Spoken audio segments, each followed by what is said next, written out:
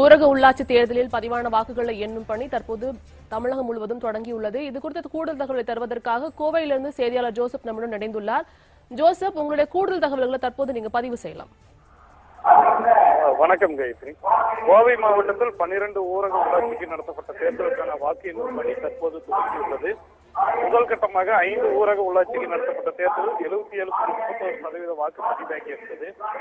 இரண்டாவது கட்டமாக 7 ஊரக உள்ளாட்சிக்கு நடத்தப்பட்ட தேர்தலில் 75.69% வாக்கு பதிவு இருந்தது. தொடர்ந்து இன்று கோவையில் 12 ஊராட்சி ஒன்றியங்கள் 17 மாவட்ட ஊராட்சி வார்டு உறுப்பினர் பதவிக்கும் 155 ஊராட்சி ஒன்றிய வார்டு உறுப்பினர் பதவிக்கும் 228 ஊராட்சி மன்ற தலைவர் பதவிக்கும் 2034 ஊராட்சி வார்டு உறுப்பினர் பதவிக்கும் என மொத்தம் 2434 பதவிக்கு தேர்தல் நடைபெற்றது. இந்த தேர்தலில் இன்னைக்கு வாக்கு எண்ணும் மையத்தில் 3753 அலுவலர்கள் வாக்கு எண்ணும் பணிக்காக நியமிக்கப்பட்டுள்ளனர். வாக்கு எண்ணும் மையத்தில் இந்த வைக்கப்பட்டுள்ள டார்க் ரூம் அப்படிங்கிற கட்டுப்பாட்டு அறையில் தற்போது வாக்கு பதிவாகியுள்ள பெட்டியை அந்த அறையிலிருந்து எடுத்து ஒவ்வொரு அறைக்கும் கொண்டு போகிறாங்க.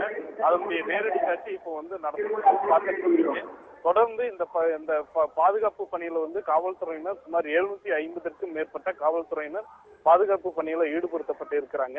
இதுல மொத்தம் 4 டிஎஸ்பிகள், 4 துணை கண்காணிப்பாளர்கள், 12 ஆய்வாளர்கள் போன்ற 750 காவலர்கள் பணியில் அமர்த்தப்பட்டிருக்கிறாங்க.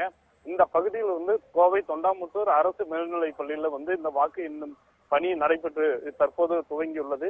இந்த இடத்துல பாதுகாப்பு பணிக்காக தீயணைப்பு துணையினர் மற்றும் அவசர ஊர்தி போன்ற அனைத்து பாதுகாப்பு பணிகளும் ஏற்பாடு செய்யப்பட்டுள்ளன. இது இல்லாம இந்த வாக்கு எண்ணிக்கை மையத்துக்குள்ளார யாருக்குமே கைபேசி மற்றும் மின்னணு சாதனங்கள் எதையுமே வாக்கு எண்ணும் பகுதிக்குள்ளார எடுத்து செல்லக்கூடாது அப்படிங்கிற கட்டுப்பாடு விதிக்கப்பட்டுள்ளது.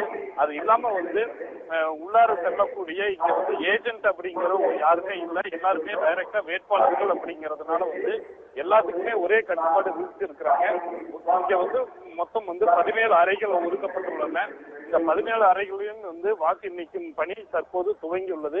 இந்த ஒரு சில இடங்கள்ல இருக்கக்கூடிய அறைகள்ல வாக்கு எண்ணக்கூடிய தேர்தல் அலுவலர்கள் இன்னும் வராத காரணத்தினால அந்த இடத்துக்கு மாத்திரம் இன்னும் வாக்கு பெட்டி கொண்டு போய் சேரல.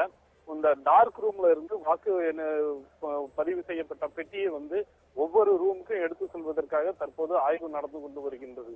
காயத்ரி,